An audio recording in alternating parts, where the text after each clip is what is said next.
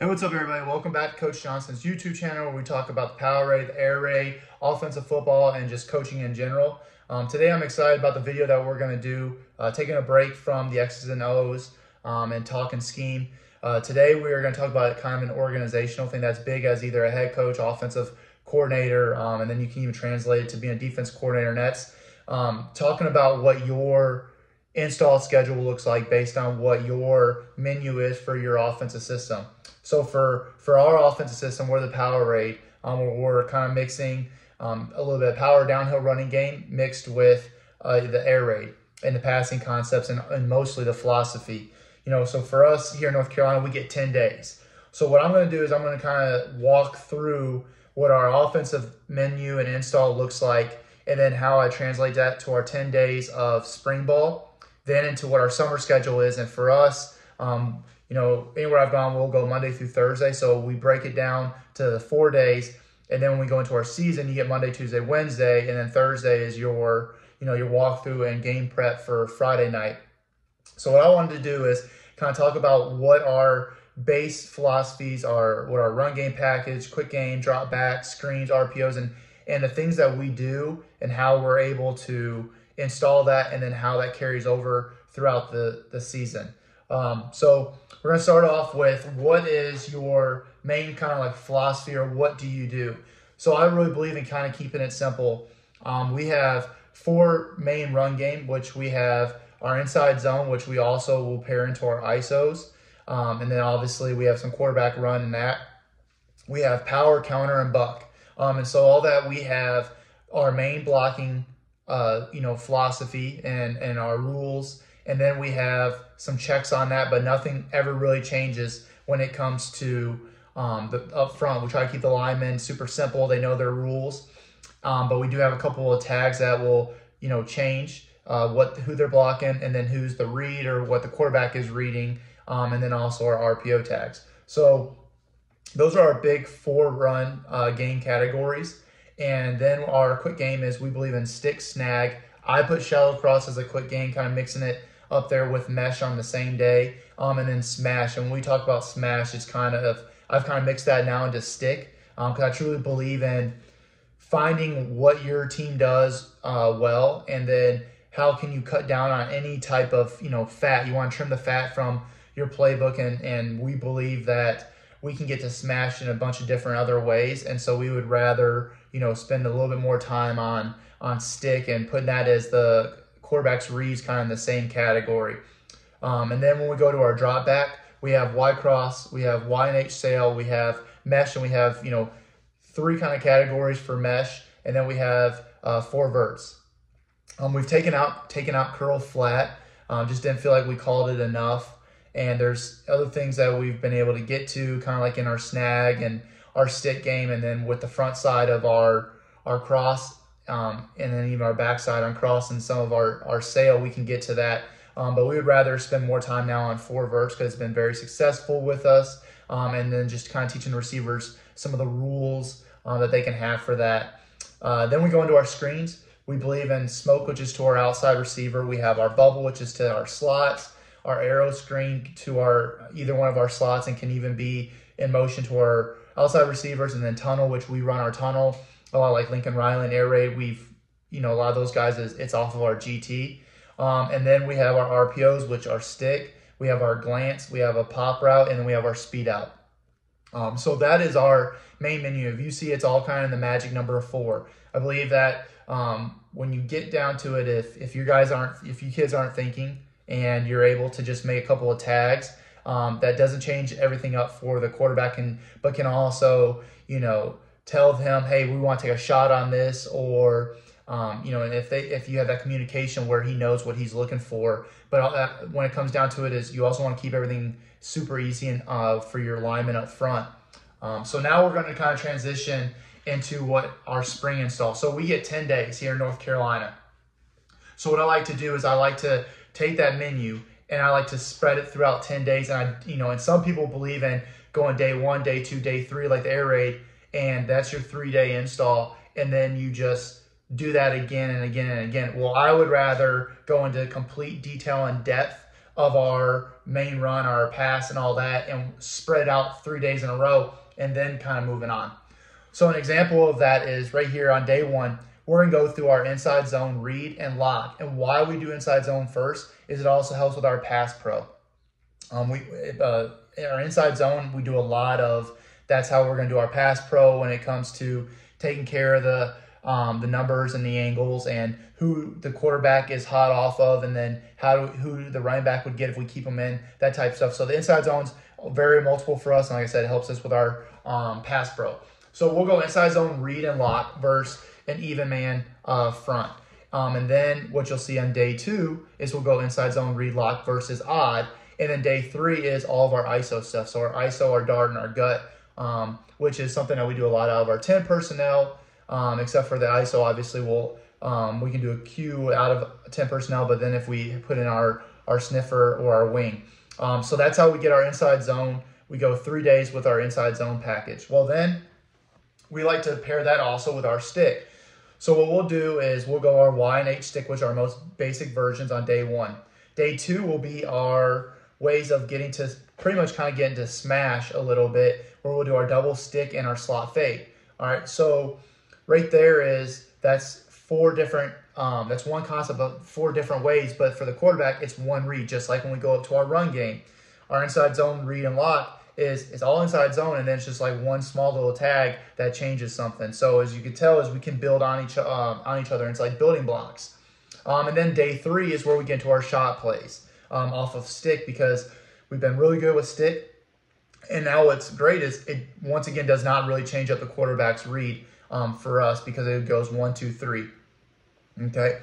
So then when it comes to our drop back then we have Y cross. All right, and we have 3 different ways of getting to Y cross. And as you can tell, we'll have our fade out, our slot out, and then we'll have our sail version of Y cross. And we do all of this out of our 3 main formations, which are our pro, and then we have a bunch of different tags for our wing.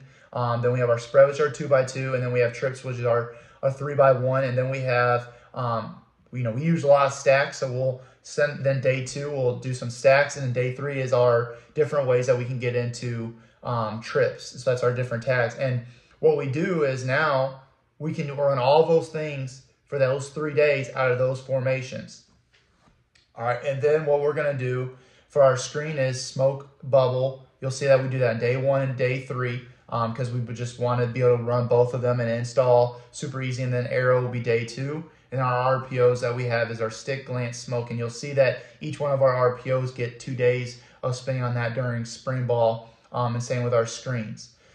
So that is our inside zone. So that is what then when we go into our summer schedule, that will be our Monday. So that's going to be all the stuff that we would do on our Monday. So that's how we kind of correlate that. So our day 1 through 3 is going to go into our Monday, and then a little bit of our Tuesday with the dart and gut because we have a pulling lineman. But then translating that all the way forward into the season, that's all of our Monday. So that is the category of plays, the concepts, and different tags that we're going to put when we go on our Monday. That's all that our kids will run.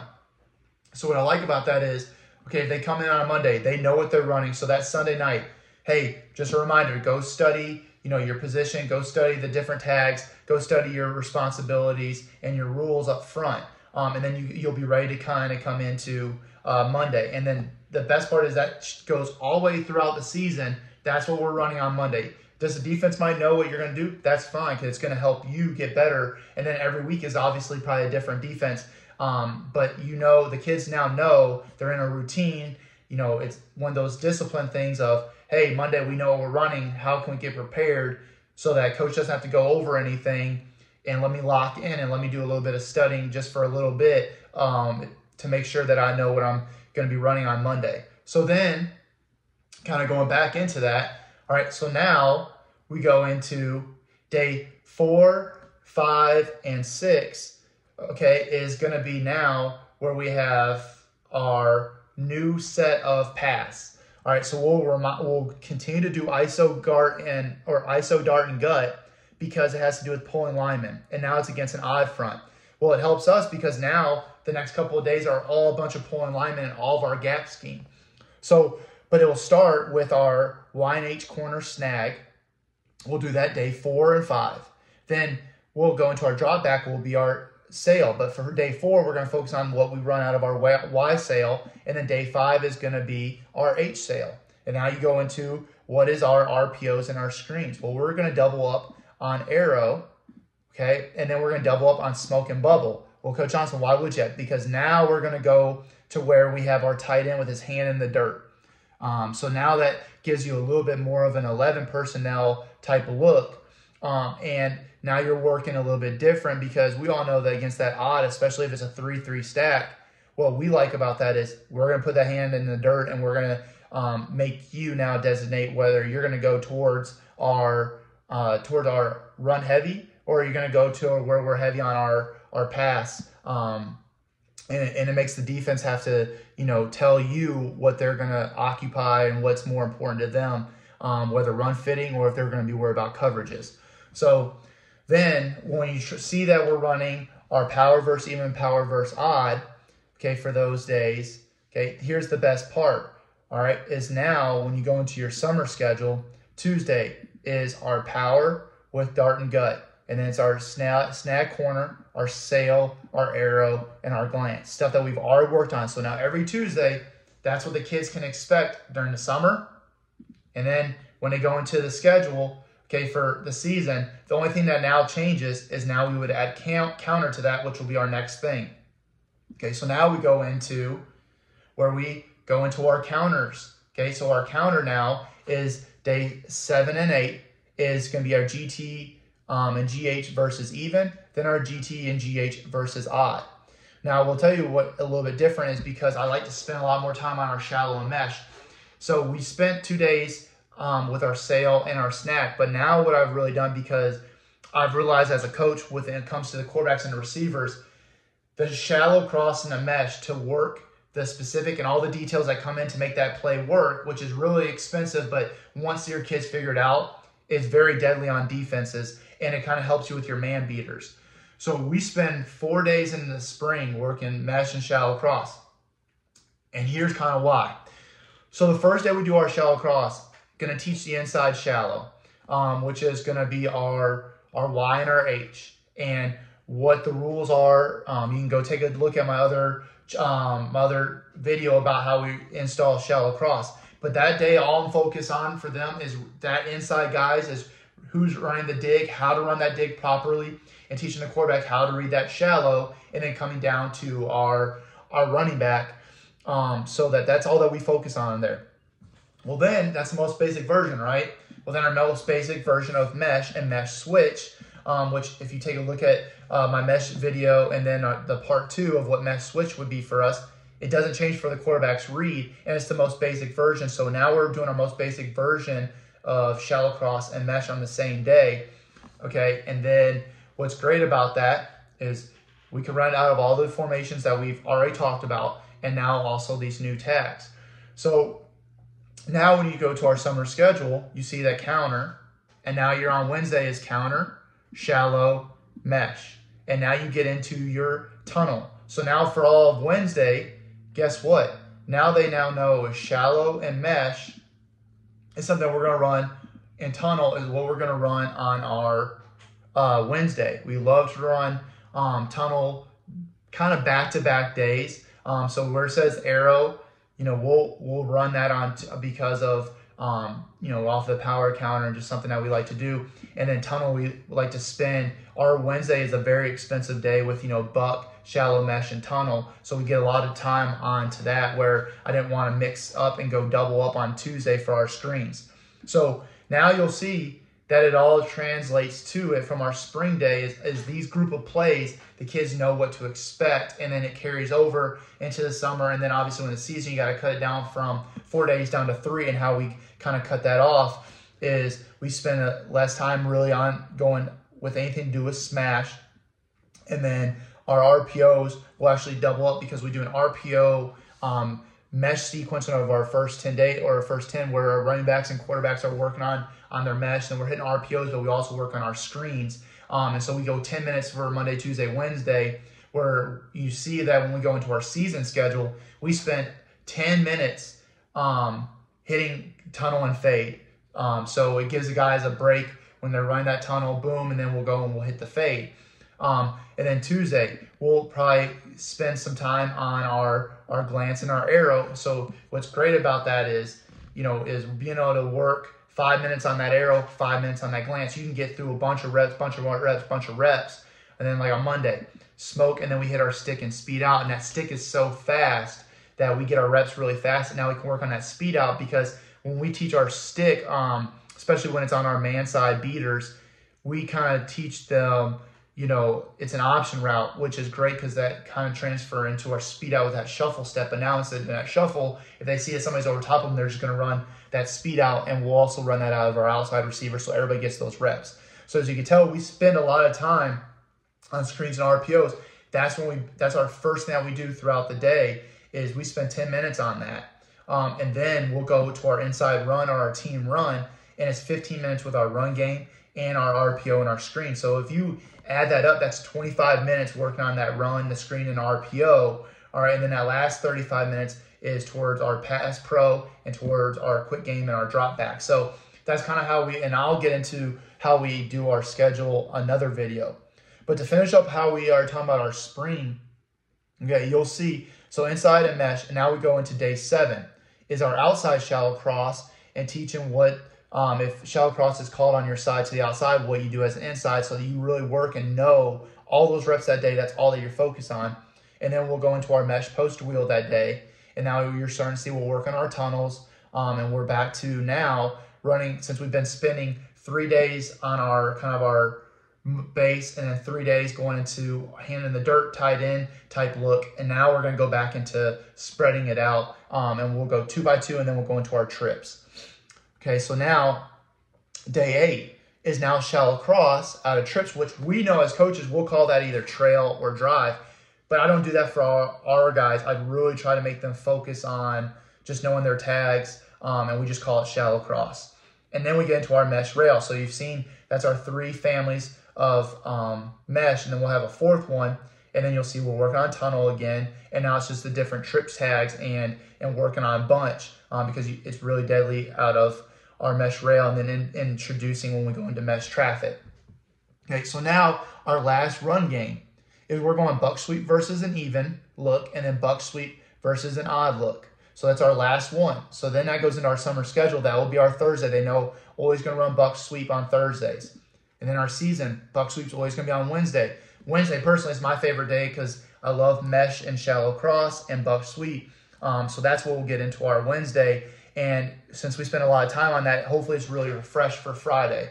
And we also don't need a lot of contact. It's more of the little details for those days. So we try not to go super heavy on Wednesday. It's more of that mental reps, making sure that the fine details are taken care of.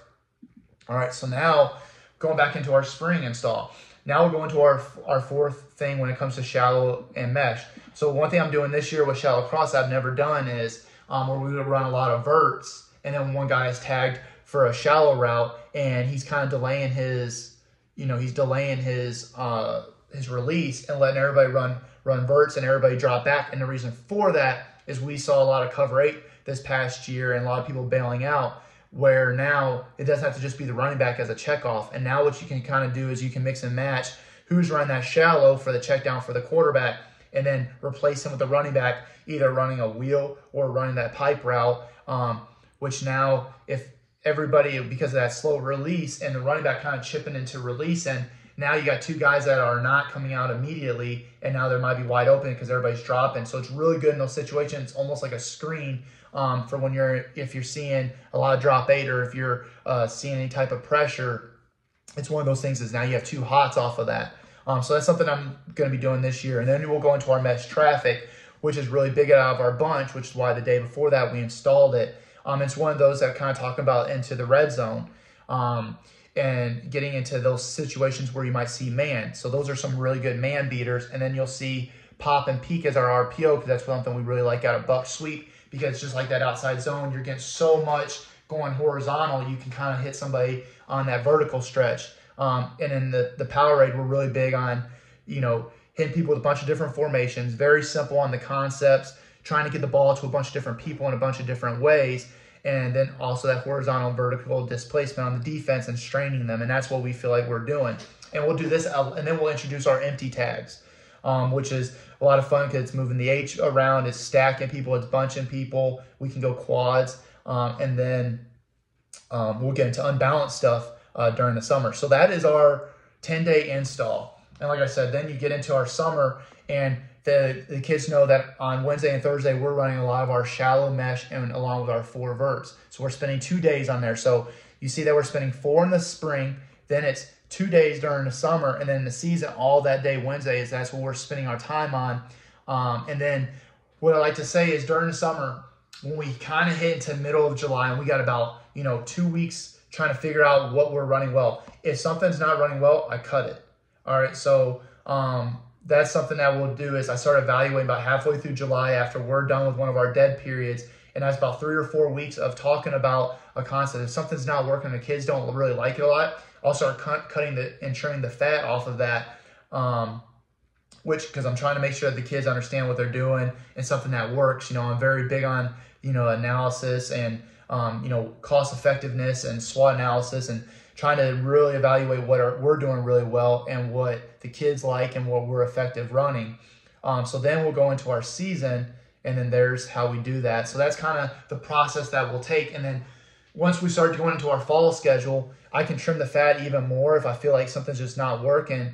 And if we only go in with, let's say inside zone, is only kind of a half, and we're doing really good with our ISOs and power counter buck, then guess what? That's what we're going to focus a lot on.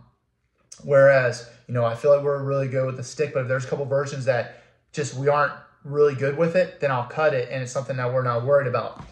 One last thing I would like to talk about when we go into our summer schedule is that's also where we'll kind of start introducing a little bit more of the motions, and we'll also try to put in kind of an unbalanced or a crazy formation each week, and that will be a tag. And the reason why I like to do that is we will have, a couple of plays, not a full offense into a couple of our different formations, but what it does is if we're starting to work on this every week and we review that every day, Monday through Thursday during the summer, boom, we could put in one crazy formation or an unbalanced formation each week. And if you do that, that allows you to install, 5 to 6 different tags or different formations that now you can use during the season, because we've already done our base stuff, we've done our empties, and now we're talking about some quads or unbalanced type stuff that I've shown on videos. If you go take a look at the formations, you'll see I like to do a little bit of unbalanced. We can do kind of a heavy package. So whatever based on what our personnel is. If we just have a bunch of receivers and not a lot of linemen, then obviously I probably won't do as much talk of but one type of heavy, and then we'll do a bunch of different quads or empties and unbalanced stuff to try and find a way to get an edge and to be able to make the defense have to think on film, because I like to do an empty, a quad, and a funky formation each week, and then even some unbalanced, because now that means the defense has to take a look at that. So in here in North Carolina, get the last 2 or 3 games of your opponent. Well, for us, they're going to have to see all the different formation tags we do, and then they're going to have to see 2 or 3 unbalanced, 2 or 3 different empty looks, 2 or 3 different quads looks. And now that's something they're going to have to prepare for. And guess what? We're going to have something new for them that next week that they haven't seen. And whether they waste a timeout or we can get a quick 3, 4, 5 yards, or it's something that we can keep coming back to when we need yards, it's a way to make the defense think. And for us, it's going to be super simple, because we'll make sure that we run plenty of reps on that, because we've kept our concepts, to a minimum, and we're effective with it. We're getting a bunch of different reps in that, so our kids are going to know. We go wristbands that get introduced during spring ball so they know how to read them, and we're able to play fast and do different tempos. So that's how we start from our offensive menu, going into our spring install, through those 10 days, how we then cut that down into our 4 days during the summer, and then boom, into our season schedule of 3. So I really hope you enjoyed this video. I know it's probably not as exciting as getting into X's and O's and game film, but I thought it was something that I've seen a lot of people get to that time of spring ball. And so I know a lot of people are talking about the organizational stuff, and clinic season's kind of over. You kind of got to organize your thoughts and the details. So I really want to talk about how, I use that air raid philosophy of the 3-day install, but I kind of do a little bit of a twist to make sure that we're putting in the details each day. And then one thing I'll do, my next video will probably be our practice plan, what we'll do and my philosophy on how we do practice.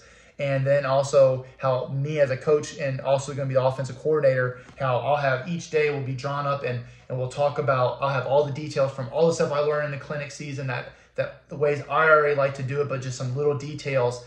Each day I'll have a whole sheet where I'm making sure that I'm hitting on those points, because the kids nowadays want to know the ins and outs. They want to know the depth of your knowledge, which means you need to be able to transfer that knowledge to them, and they want to know the why. So those are the things that I'll probably talk about in the next video, but I really hope you enjoy this. Please hit me up on my Twitter, which is at Coach MM Johnson. DM me. My email is coachmitchjohnson@gmail.com. Hope you guys enjoy your Sunday. It's spring ball time around here in the coaching world, and it's almost summer ball, and it means that football is right around the corner. So make sure you're getting your kids ready, and let's have fun.